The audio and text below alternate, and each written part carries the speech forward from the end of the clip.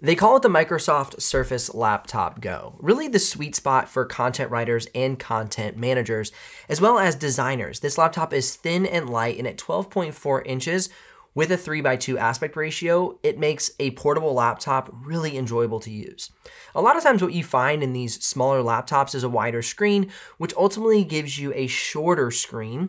And what happens here is you feel really scrunched in your workflow. With the Surface Laptop Go, you don't run into that issue with the scrunched screen, so it makes the smaller screen very usable. Now, we're going to get into the build quality and usability of this laptop here in just a moment. As we're diving into the Microsoft Surface Laptop Go, you may be looking at it for your own personal use or trying to build out a tech stack of hardware and software for your team.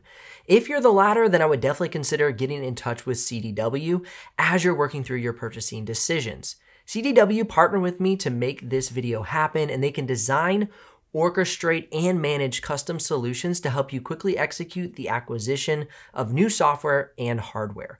You can get connected with a dedicated rep from CDW to help you build out the right package for your team. Links in the description below if you want to get connected right now. Jumping into the build quality, we have an aluminum top cover, keyboard deck, and then this nice soft touch plastic material on the bottom of the chassis. Now, I really like this choice because it doesn't have that cheap plasticky feel. It feels very sturdy. And even in regards to the old Benji tap test,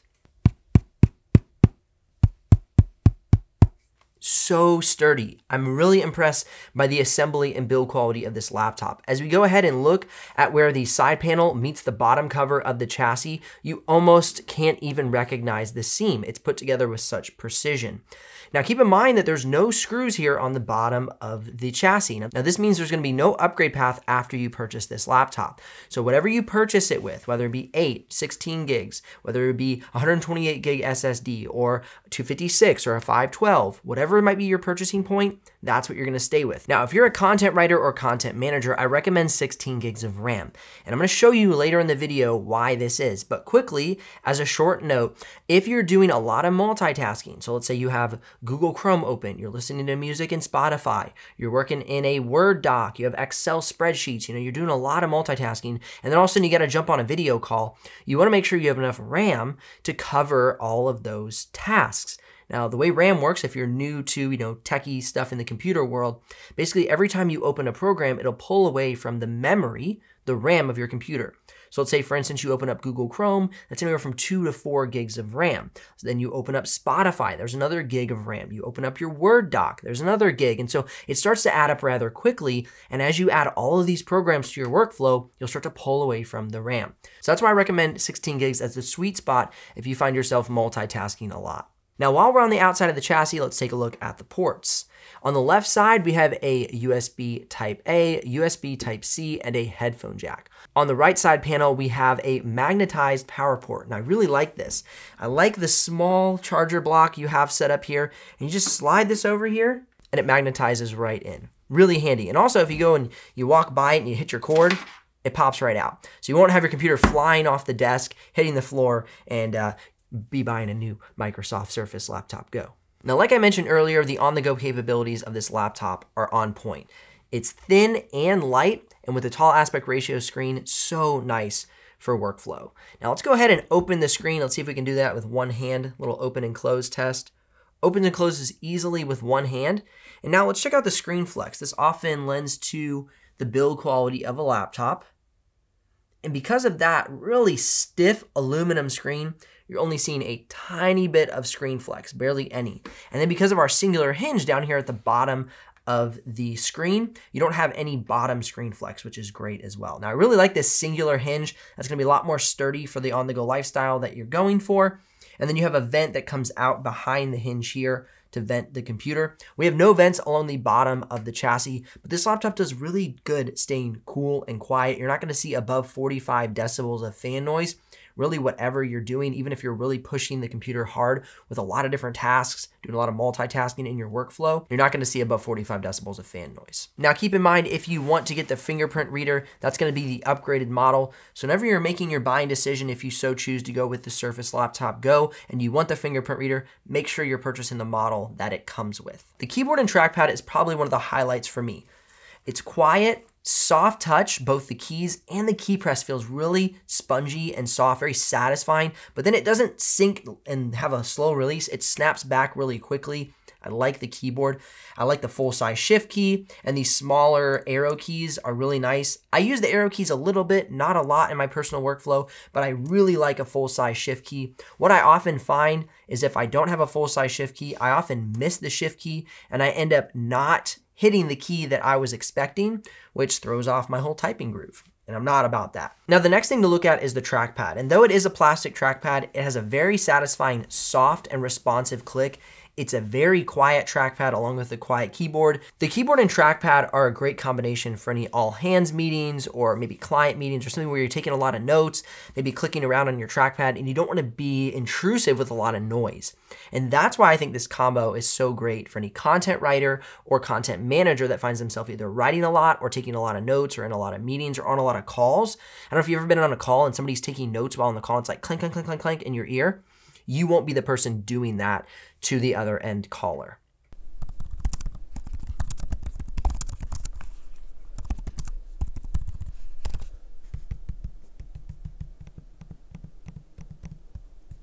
Very nice key cluster, and then of course just the refined and pristine aluminum keyboard deck is just pleasant to look into as well as use.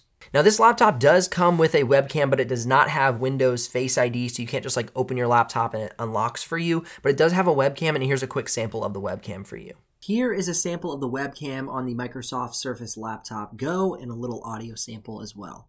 Now regarding the audio that comes out of this laptop, it actually comes out from underneath the keyboard, which is really interesting. And so you can hear what that sounds like. Here's a quick audio sample for you.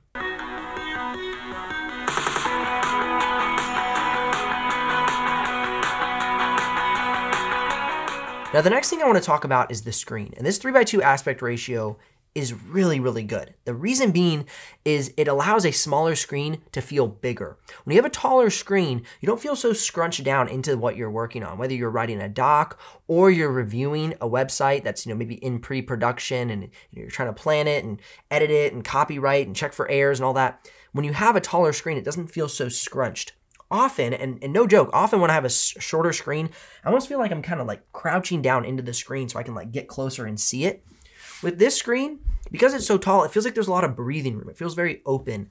And so I think that is a big benefit to having a 12-inch laptop with a taller screen, is it doesn't feel as small. It really is deceiving how big the screen feels for the size it actually is. Now regarding the screen brightness, color gamut range, and color accuracy, those are coming up on your screen now. The sRGB is solid. We have a little bit lower on the Adobe RGB and DCI P3, but with the sRGB, you're still gonna have pretty solid color accuracy. Not the best, but it is good.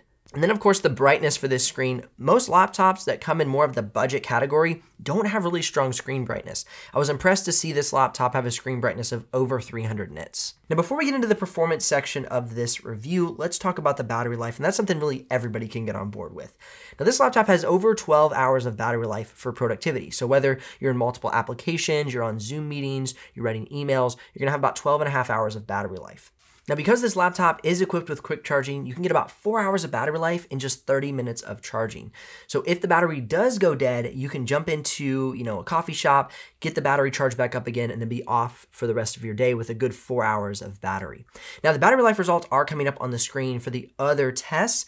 Keep in mind what we're seeing here for the video editing battery life result is a Premiere Pro project, 1080p, run on loop until the battery goes dead. Now there's like motion graphics, there's a B-roll clip, audio, music in that video edit. Now in regards to the Photoshop score, now what you're seeing there is the Puget Systems Photoshop benchmark run on repeat until the battery goes dead. Now that's a very intense workflow. So if you're doing more casual Photoshop work, you will most likely get longer battery life than the result you're seeing here. But I always try and estimate on the low end of battery lives rather than over deliver on battery lives and maybe you be disappointed later. So do expect more battery life for design and photo editing tasks.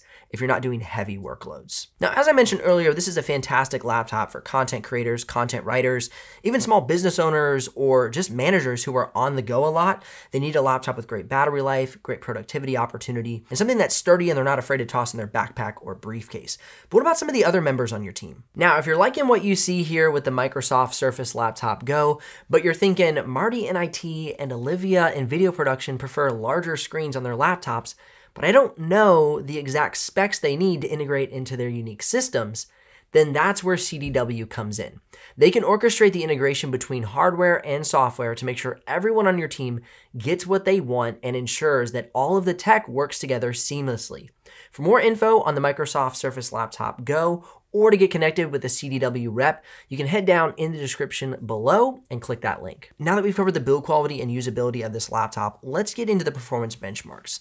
Now keep in mind that though this is a touchscreen laptop, there will not be any pen functionality available with it. So if you're an artist, that might sway you away from this laptop. But if you're somebody who just likes a little bit of touchscreen functionality, whether you're designing or writing or just in your productivity day to day, then this has it going for you. Let's jump into a couple programs to see how well this laptop does multitasking with a Zoom call, some Photoshop work, writing a doc inside of Google Docs, and maybe even running a YouTube video in the background just to see how well this laptop performs in multitasking. All right, so we're testing out the multitasking here in the Microsoft Surface Laptop Go. As you can see, we're in a Zoom call right now with another laptop right here. And we're gonna jump into Photoshop real quick. Make some edits on this photo, add some layers here. And as you can see, it's working inside of Photoshop easily while still on this Zoom call. And I'm also running a YouTube video in the background, typing on a report, and have my Spotify music player open. Now, all of this is happening at 40% CPU usage and 53% RAM usage, which means this laptop is handling a great deal of multitasking very easily right now. And then we jump back over here into Photoshop. Let's do a little bit more work, make that CPU kind of work a little bit for us, and then let's jump quickly back over to the task manager. And as you can see, it shoots up to around 40%. Then as soon as I stop working in Photoshop, it drops right back down to around 20 to 25%. So that's why I'm saying this laptop will be great for designer, photo editor, content manager, content writer, or even, a business owner with their on-the-go meetings, Zoom calls, and things of those nature. Now, I did run some video editing benchmarks for this laptop, and it did have some substantial drop frames for a 1080p 9-minute project with B-roll, A-roll, music, audio, and some motion graphics. So keep in mind, if you're considering this laptop for video editing, you can get away with 1080p. Maybe you edit some stuff as a content manager, but I would not consider this as your full-time video editing laptop. Really, like I said, the sweet spot for this laptop is going to be content writers, designers, content managers, managers of teams, small business owners, large business owners, people who want to have an on-the-go laptop that has a great battery life, has good multitasking for all the different productivity tasks that you have going on in your day-to-day workflow, and is durable and sturdy. And that's really where I see this laptop winning out, is a small package, nice tall screen, sturdy laptop you can toss into your briefcase or backpack and be on the go for many hours at a time. The Surface Laptop Go would be great for copywriters, designers, and your on-the-go sales teams, but you might need something a little different for each member on your team. This is where CDW can orchestrate the exact gear you need.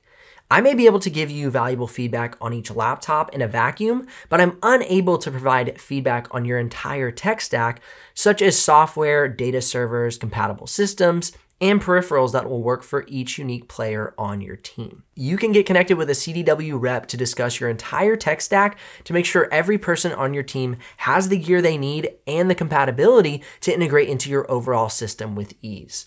Again, links in the description below if you want to head on over to CDW and get started with that process. I'll see you here in the next one.